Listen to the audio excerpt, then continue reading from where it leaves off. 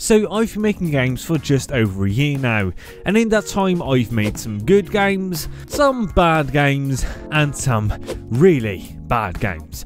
But the first game I ever made was this one, called Flying Pixel. It's a simple platformer in which you play as a square that can fly. So for this 1 year anniversary of my game dev journey, I thought it would be a good idea to remake this game with all the things I've learned in the past year. Welcome to the first devlog of Flying Pixel 2.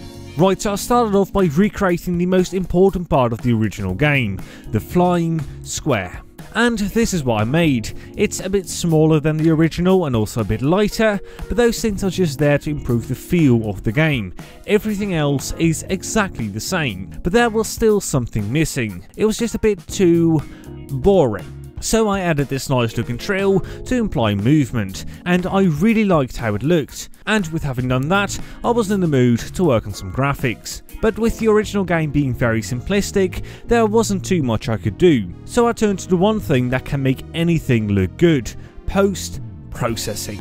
And even though I didn't do too much, I just added some lens distortion and a grain filter. It still looks pretty good.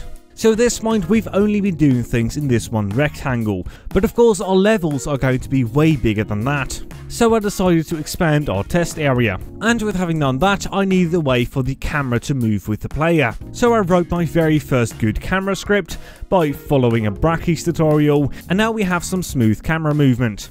But there are two pretty big problems right now. First off, the trail looks really weird when the camera is actually following the player. And second, we currently have no way of dying. So after fixing that, we now have a nice looking player trail and some red squares that you'd be better off not touching. Alright, so we now have basically everything we need to start working on some level design. I started off by making a very simple tutorial level to teach the player everything they need to know. It's very simple, but it gets the job done. Although when you reach the end of the level, there is still a clear problem. We currently have no way of moving on to the next level. Alright, so after quite a while of trying to make something look good with Unity's particle system, this is what we ended up with. And even though it's extremely basic, I still quite like it. So with all the different components of the game now done, it's time to make some levels. Alright, so after having made 2 more levels that turned out amazing, I added something that changed this entire game. A timer. At the time I thought this would be something extra, something you weren't supposed to be playing with, but you could turn on in the settings if you wanted an extra challenge. But the more I played with it, the more I started to like it, and the idea of people speedrunning the game got me really excited. There was something magnificent about using the smooth movement of this game to get through a level as fast as possible, and so I decided to build my entire game around this concept. Right, so then I started working on a level completed scene that would be shown to you at the end of a level. And on it would have your time, your best time so far, a restart button, a menu button, and a next level button. And I am extremely happy with how it turned out. The minimalistic art style is simply amazing. Alright, so with the player now having the option to go to a menu, we of course need to actually make a menu. I started off by making a level select scene where the player can choose which levels they want to play.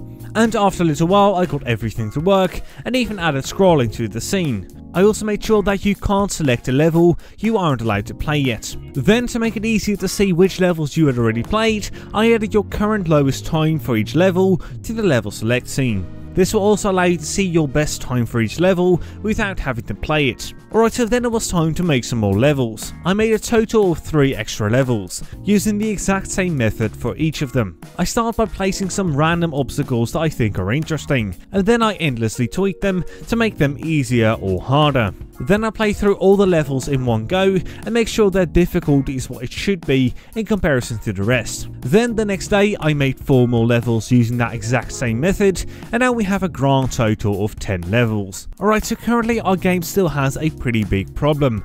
When you're playing a level, you aren't able to do anything else until you reach the end of the level, which means that when you're struggling with a certain level, your only option is restarting the game if you want to do anything else. We of course don't want this, so I added the ability to pause the game by pressing escape. This will freeze your movement, stop the camera from following you, and make everything on your screen darker. And from there you can continue playing, go to the menu scene or go to the settings scene, although that one currently doesn't exist yet. Alright, so then I started working on something that has been bothering me for a long time. Currently when you die, the only thing that happens is that your control of the square is taken away, and after about 2 seconds the level restarts. And even though I quite like this, it isn't very clear, and I think we can do a better job of communicating when the player dies. So after experimenting with all different kinds of camera effects, I settled on a simple zoom that would be played each time you die. This doesn't interrupt the flow of the game, but it does make it more clear that you've just died.